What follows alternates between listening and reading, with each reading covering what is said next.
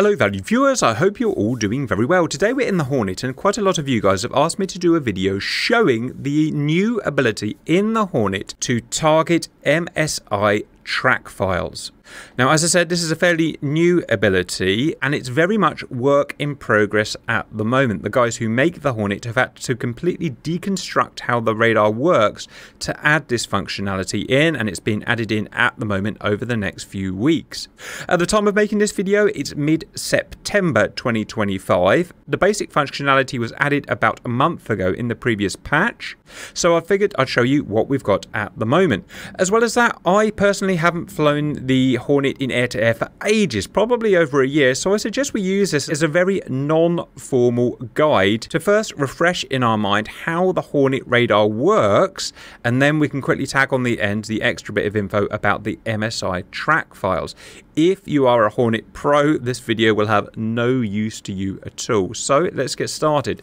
This is our Hornet. We're 26,000 feet. We're heading north. Coming towards us are three bad guys. One Angels 26, one Angels 19, one Angels 10, and we have AWACS support behind us. The first thing we're going to do is just to refresh our memories of how the Hornet works. So let's strip back the radar. We're going to go to data here. This is obviously our attack radar screen. We're going to turn off MSI, that is multi-sensor integration. We're going to turn off LTWS, that is latent track while scan. Both of them will be on as standard, but just as our quick radar refresher, we're going to turn data off here back to our main screen. And to be honest, I'm doing this for myself just as much as you guys, just to refresh in our minds how this works. So far, as standard, our radar is scanning in terms of elevation or altitude, 1 bar of elevation and a total azimuth of 140 degrees. You can see that has got us one hit or one brick, which is that little rectangle there, which is almost certainly going to be the guy on the left at 26,000 feet. That's the only one that we can see. If we wanted to see some more, we would have to increase the amount of bars that we scan in terms of altitude or elevation. Let's do that, and we should be able to pick up another guy, and now we've got two guys.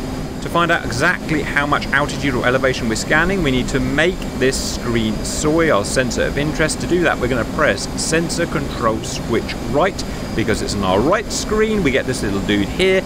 It's now sensor of interest. We move this guy, our cursor, around with throttle designated controller, or TDC, slew, and we can see if we put them at the same range from us being there to there. Currently at 2 bars, we are scanning an altitude of 34,000 feet to 19,000 feet. All super simple stuff. Now, in terms of information gathering, which is what the Hornet radar is all about, without latent track while scan, without MSI, there's not much more we can do. If we were to move our TDC on top of either of these guys, we would garner no more information. All it's telling us is that they are things that the radar has picked up, nothing else. If we wanted to get more information, we would have to lock one of them up, and we could do that, if you remember, by putting the TDC on the guy and pressing TDC depress, or we could have the cursor anywhere. We could press sensor control switch right, and it would automatically lock up the track or the target that was nearest to us. Once you've locked the target, then you can find out information about them. But that's very old school. In the Hornet, it's more sophisticated. We can go to data. We can turn on latent track while scan. This allows us to garner more information about the targets without having them actually tracked in a target lock. You see we've lost that guy there. That's probably because we need to add an extra bar now because he's moved a little bit closer to us. Let's see if he reappears. Yes, he does. Now, with latent track while scan, remember, if we move our cursor on top of the bad guy, or the guy, I should say, pause it there and do not lock him, we can actually get this extra information. The information, if we remind ourselves, is he is traveling at a speed of Mach 0.3. He is at 26,000 feet. That guy and that guy are unchanged. They are just telling us our elevation of scan. We can also see his HAFU, H-A-F-U, which allows us to determine whether he's friend or foe. Remember, the HAFU comes in two sections, an upper section there, which is currently a staple. That is the information garnered by our radar in terms of his state of friend or foe. What it's saying is that our radar has not determined yet whether he is a friend or foe. That's what the staple means. Also, the color represents that. Yellow, of course, means we don't know what coalition he is. Red, baddie, green goodie. In terms of off-board sensors, we can see that an off-board sensor has determined that he's actually hostile. The lower half of the Hafu comes from an off-board sensor like a wingman, like an AWACS. And you're going to say, hang on, how is an off-board sensor affecting this Hafu here if my MSI, multi-sensor integration, is turned off? Well, it's because when I start the Hornet, MSI is turned on as standard. And once the AWACS has determined that this track here is a hostile, it will stay on like that. If there was no AWACS, or I had turned MSI off quickly enough before he had been designated as a hostile by our offboard sensor, then the bottom half of the Hafu would be completely blank.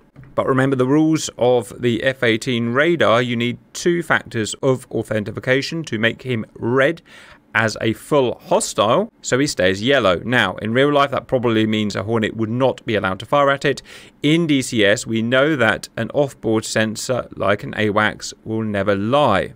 So, the bottom half of the Hafu is showing hostile. We know that in-game, we're pretty sure he's a hostile, and of course, we could go and fire on him. Also, there's a number in the middle, 1, that's our firing order, which also represents the order of distance to us. So this guy here is number 1, he's the closest to us. If I were to unpause, move over there, remember I'm not locking at the moment, I'm just using latent track while scan, and I've lost this guy, which is kind of weird and annoying, so we're going to go and try and find out why. Probably need some more elevation of scan, off data, 6 bars, he should come back. And he's back. If I were to pause there, I know it's a bit hard to see, but he is marked 0.3. He is 19,000 feet. He is number 2 in the firing order, or he is the second furthest away. Now, interestingly, this time, this track has been detected before the AWACS has been able to add his side of the Hafu, because remember MSI is off now and he's just been picked up as a new track. So it's actually really interesting stuff if you're a bit of a nerd like me. So at this point we have determined we don't know what he is because our radar has not yet IFF'd him.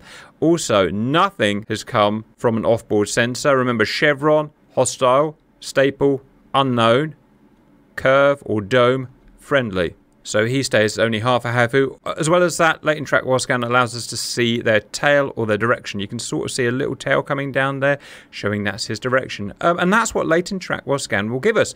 Next, we're going to add on multi-sensor integration. And this is all standard. It's purely a refresher, viewers, just to remember how this radar works. If you're like me and you have all these planes and you go months without flying them, then this is just the kind of stuff you have to do. So data, multi-sensor integration on. Right, now we can see all these tracks, and I'm just going to pause it there so we don't burn too much time away. We've got what our radar can see, which is that guy there and that guy there. We've got what the AWACS can see.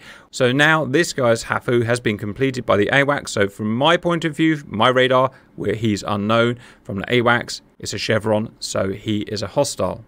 And finally, we get our MSI track added on. So this is a dedicated MSI track. These are tracks generated by my radar, added to by the offboard sensor, by the AWACS.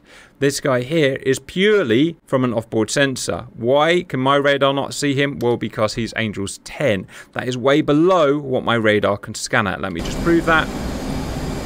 There, at that range, the lowest I can see is 18,000 feet without slowing my radar down. So AWACS has sent me this MSI track file. Now, interestingly, it's fully Hafu'd, so diamond bottom and diamond top. And that's because I can't see him. I can't add my piece of the Hafu confirmation to it. So the way DCS works is it just fills it in fully as a hostile. It relies completely on the offboard sensor. We can see his direction is here, but that's all we've got. As it stands at the moment, if I were to move my cursor over him there, even with latent track while scan on, I would not get any extra information. Of course, my radar can't see him, and that's why. And that's as far as it used to go before the previous patch. I could target that guy, I could target that guy, I could target that guy and that guy, if you remember, with our launch and steer, or however we're going to use our targeting, of which there are various ways with this radar. But I could do nothing to that guy there other than know that there's something there. But now, with MSI track file targeting, I can actually shoot at that guy. To do that, I think I probably used a bit more. No, to do that, I think what I'm going to do actually is I'm going to turn my bars down to 1. let that update. What that should do is lose that guy there, probably retain that guy there, we'll see.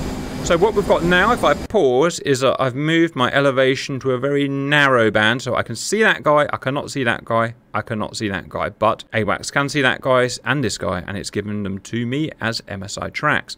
I can now target them, which is great. To do that, it's very simple. I move my cursor over to them, I press DDCD press, and I've got that guy, and I could now go and shoot at him. If you remember, this is targeting range information coming along here. If I wanted to, I could add that guy there, and I could shoot at him as well as a launch and steer pair, but I don't really want to, so I am just going to go this guy here, and that's it really. Everything else is as it was before, all on normal symbology on the HUDs. We won't go through that again. Obviously I've done proper videos on this. Air to air mode, check, AMRAM, if I can remember the button, there it is. So that guy there, AMRAM selected, air to air mode, press the trigger, 13 miles is over there. Let's see if it works. Should steer right, steering right. And that should be the guy that we can't see. Call her Modern Tech, Best Tech, to fire at him and shoot at him. Super lovely. So that's it. That's a quick reminder of roughly how the radar works in terms of what we care about today and what they've added. The ability to target off-board tracks. Massive caveat, as I said at the beginning, it's not complete yet. The main functionality is there, but there's some bits that aren't quite working properly at the moment. That will be fixed in the next patch, probably. I've got one more thing to add, which is refresh rate. Now the refresh rate, if I were targeting a target that I could see with my radar, is quite high. Very high if I use a single target track. Medium high if I were to use a track while scan, both of which allow good accurate targeting, but the refresh rate of an MSI track is going to be much lower. How low, I don't know. I don't even know if you know in real life, because it's probably a dynamic process. I mean, how many aircraft is the AWACS servicing? But what does a low refresh rate mean? Well, it means that targeting, at least until the AMRAM goes pitbull, is not going to be that accurate. What does that mean for us? Well, if we're firing at an easy to see, non-maneuvering target like we just did there, well, we don't have to worry at all. It's probably going to work every time. If it's a much more difficult to hit target kinematically and or kind of stealth wise, then that may cause problems, and moving forward as MSI targeted is developed, we'll just have to see how we deal with that.